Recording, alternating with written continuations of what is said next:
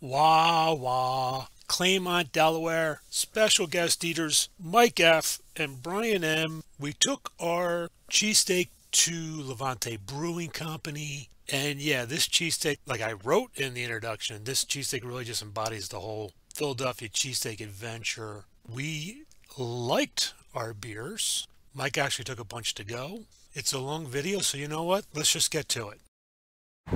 4 years ago, my ex-new best friend and I met at this Wawa, got large diet sodas, went over to that liquor store, bought Fireball, and after a night of good clean fun, we ended up Claymont Steaks down there, and that's where the seeds of the Philadelphia Cheesesteak Adventure were planted. A lovely day for cheesesteak number 398. Wawa cheesesteak to be eaten at Levante Brewing. Wawa. Wawa.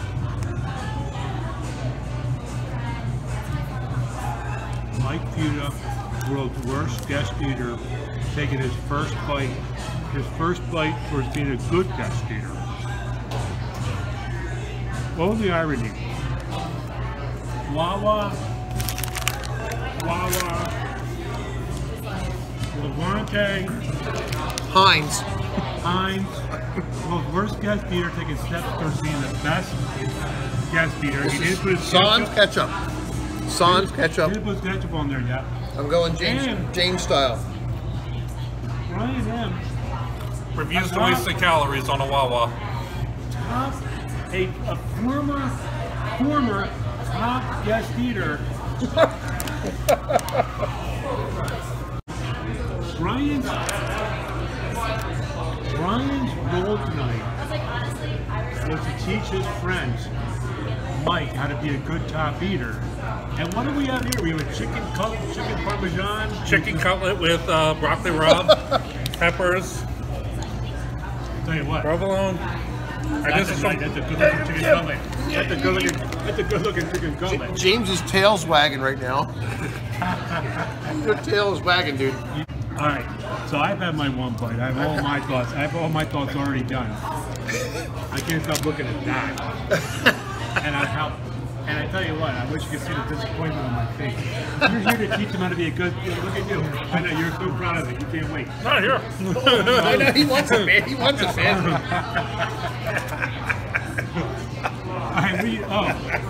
Here he goes. There he goes. See, you dragged it down. There you go. He was so close to being a good guest eater. The onions are so sweet. I gotta counteract it with my ketchup. With sugar. They are. They're sweet, they have some kind of They may have put some pixie dust on there. The onions are so sweet. You gotta counteract it by throwing corn syrup on it. That's correct. That's right. Red corn syrup. Yeah. I like the red flavor. It feels like a meaty. It feels like more of an oil or vinegar-based onion. So the onions. The onions have been manipulated. All right, so we got Wawa.